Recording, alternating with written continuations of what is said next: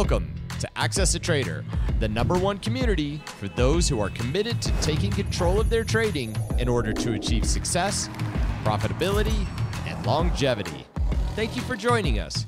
Here's Dan Shapiro to help you find your edge, master your process, and own your future. Hey guys, good evening everybody. Welcome to another edition of the AccessATrader.com nightly wrap-up show. Happy Monday. Hope everybody had a great weekend. Apparently, not only can you watch this broadcast now on YouTube, but there's a longer version of a Twitter, right? Twitter, Elon Musk announced about a week ago, there was a longer version that you can upload videos to Twitter. He's done actually a pretty great job giving a lot of value for all of us who have the blue check marks. Actually pretty good value. So for all you guys who are joining us on Twitter, on YouTube, on something called Rumble, right? I had no idea what Rumble was till 4 days ago, but welcome aboard. A like, share, subscribe, or if you're on Twitter, retweet, tweet, right? Whatever you have to do. But thank you very much, all jokes aside, for your viewership and your ongoing support. So let's talk about the tape, right? So last week we had this just an absolute, it felt like parabolic move in the markets, very aggressive, especially in the members of the NASDAQ 100. NVIDIA went nuts, Amazon went nuts, Google went nuts, Netflix went nuts. And, you know, we started talking about a potential exhaustion channel that is forming. Again, it doesn't necessarily have to be the following day, but you're starting to see signs, or we started seeing signs on Friday about names just got tired, right? So I was definitely looking for some names to start getting below their previous day's channels, their Friday's channels. And ironically, NVIDIA does fine. Again, we'll get to the pivots in a second. But ironically, it's the names that I wasn't watching, right? That started taking down the previous channel. So for example, my #1 watch today to the downside was Google, right? Google never got back to Friday's channel. NVIDIA did, right? NVIDIA did, gave a nice move and hit the 5-day moving average. There was nothing wrong with NVIDIA, but it was the other names that had the bigger runs that actually let go of some back testing effects. And you saw Netflix, right? Netflix getting weaker. You saw Amazon getting weaker. And this is all part of the organic back testing process that stocks really need to kind of get a little bit of a rest. So if there is a next leg up, they need to have some valid rest structure, right? For kind of bulls and bears to reset, both feel comfortable with the same in the same area of price action. And right now we are starting to see some names that are coming down for nice, well-deserved rest.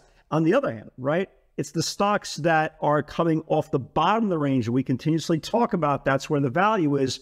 They're the ones that are getting stronger. We talked about over the weekend, Tesla, and Tesla's been absolutely on fire, right? Absolutely on fire. If you don't trade Tesla, you kind of can't really appreciate that. But Tesla last week took out, very big levels. Took this very small level here at 70. Friday took out the 78 level, which ultimately confirmed and closed above the 50-day moving average. And today it got above the channel that we talked about on the weekend video and traded almost to that 190 area. We talked about the 89.5, 190. This whole gap has been filled. Now, where is the prospects of Tesla?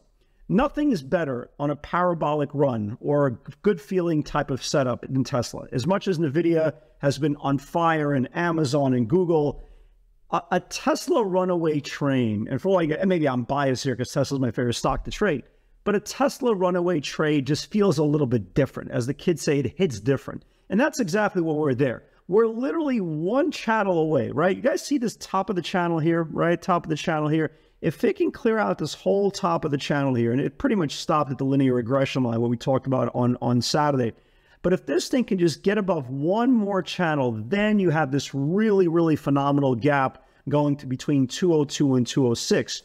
If you follow the price action, okay, and this is a very important point in the options market, for the weeklies, they started all day, right? All day today when the stock just finally got above the 182 level, they were coming for the 190, the 192.50 weeklies. If you guys remember last week, right, they weren't coming for the 90, 92.50s.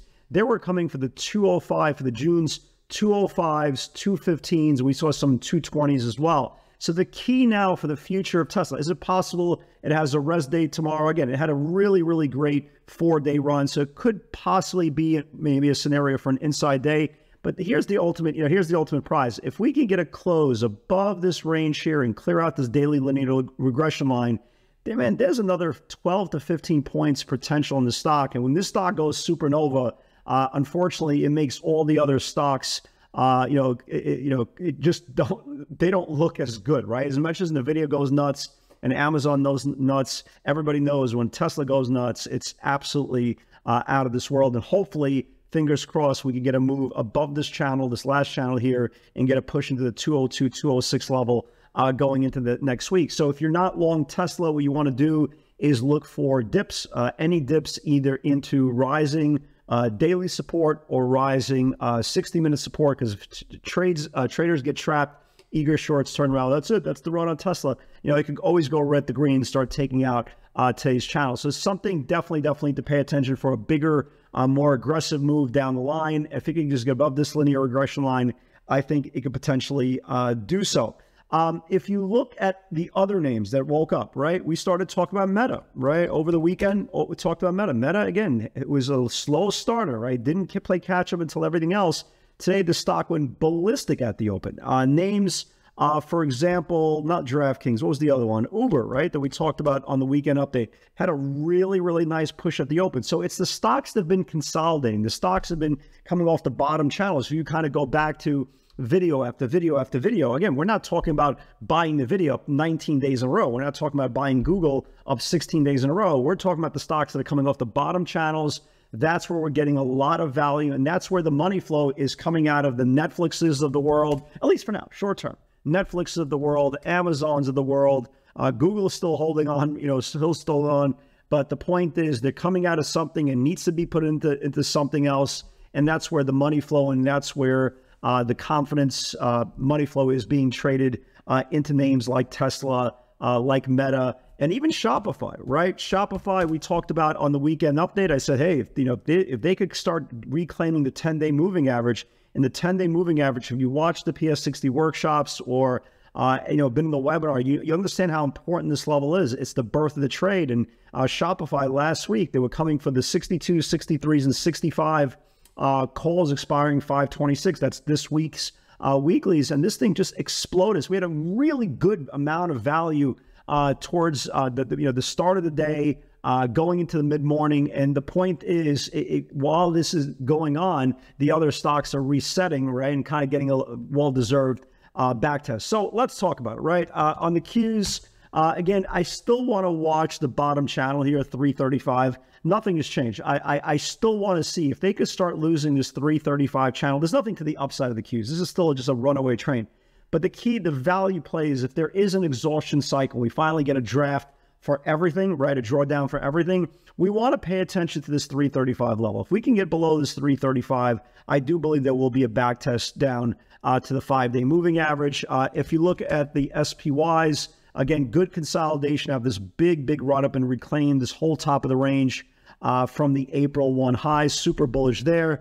You have IWM, again, still not participating, right? The speculation money in the smaller cap names are still not participating how you want them to participate, because again, we're stuck in this whole supply. Now, where can the value be, right? Where can the value be for the IWM for a potential situation to get above supply? Well, McCarthy, whatever the hell that is, right? I read the headline like everybody else, is meeting up with Joe Biden. They said, I believe they said a June 1st, right? A June 1st, line in the sand, game of chicken for a potential default. Again, I've been trading for 24 years. Next year is going to be 25. They've been talking about this nonstop debt ceiling. They've always raised it. Again, is it possible they don't raise it this time and, chance the stock market collapsing 25, 30% in the next 3-4 months? Maybe they will, right? We have no idea. I don't have a crystal ball. I don't have the answers. I only take a day at a time. But that is the proverbial line in the sand.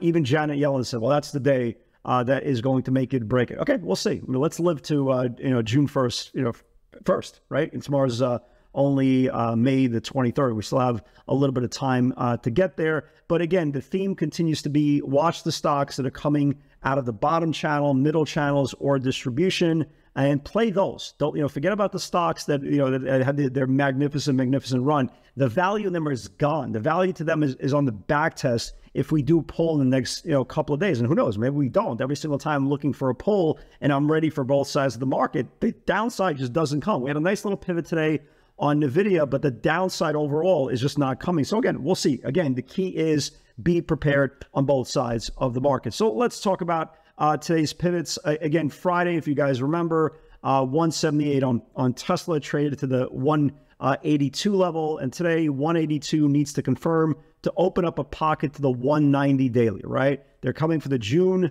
200s and 205s. And again, this is just, it's been an absolute phenomenal trade. It really has.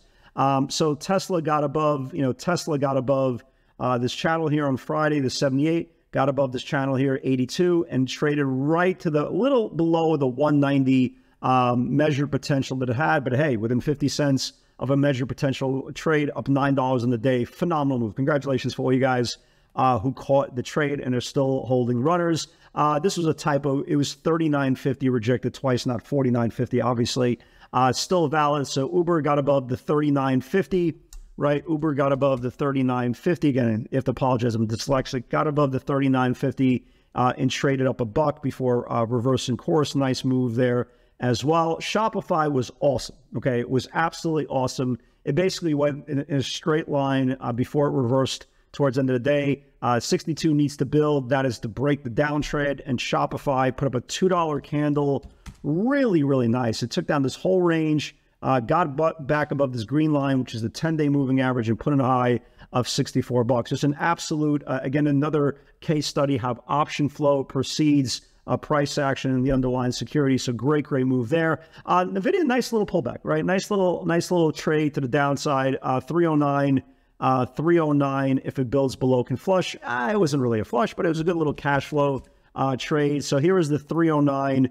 Here is the whole 309 level. That was Friday's channel, and it went down to like 306.80s. But again, nice little trade. Again, I didn't expect it to get destroyed, and nor did we talk about potential backtest getting destroyed. Just kind of be prepared for both sides of the market. So that was a nice little trade there. Obviously, we're watching for Google. Never got there. We were watching for Qs. Never got there. I was trading Tesla and Shopify, so I missed Meta. Meta went nuts. 248.69 needs to build. Here was Meta. So it took out the 248.69 and traded almost to 254.